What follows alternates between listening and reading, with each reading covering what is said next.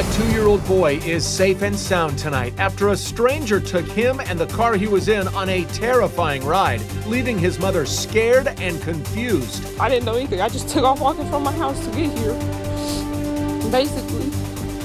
I really didn't know if it was a joke or real.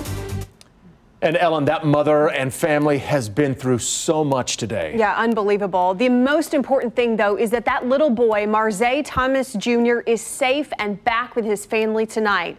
It's a story that we rushed to tell you about here at noon and have been closely following ever since.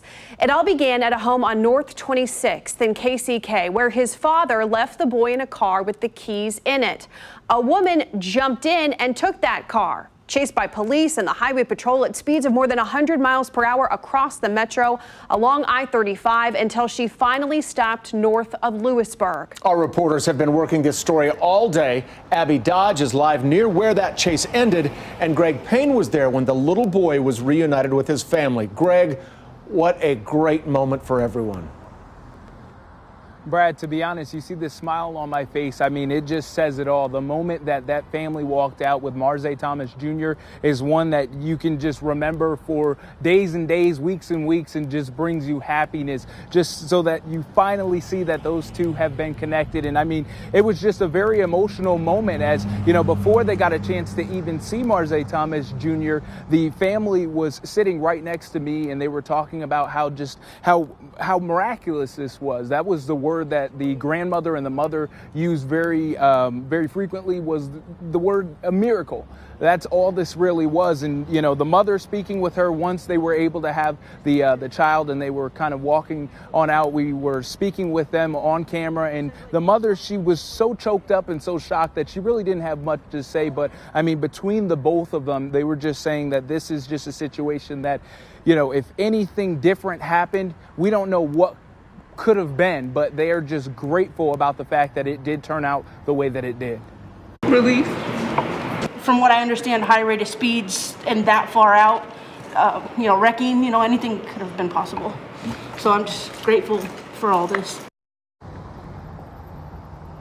Now, Marzay was in very good spirits. He was actually making my job a little bit tough. He kept grabbing at the microphone and having a great time, which was really great to see him with a smile on his face and just having fun and being a kid. And one of the things that the family had mentioned is that they haven't had an opportunity to meet that officer that initially responded to this and continued to go on with the pursuit when they had noticed that that vehicle fit the description that was put out there of the situation. So they are hoping that one day they have a chance to be able to just say thank you to that officer, and also just thank you to everybody that took part in this, whether it's the troopers or the Kansas City, Kansas Police Department as well.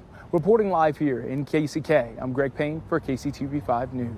Yeah, big kudos to that officer. Thank you, Greg, and so fantastic to see Marzay back with his family. Now, we are still working to learn more about the woman who stole the vehicle. Abby Dodge joins us now live where the chase ended. So, Abby, can you walk us through what we're all hoping to learn?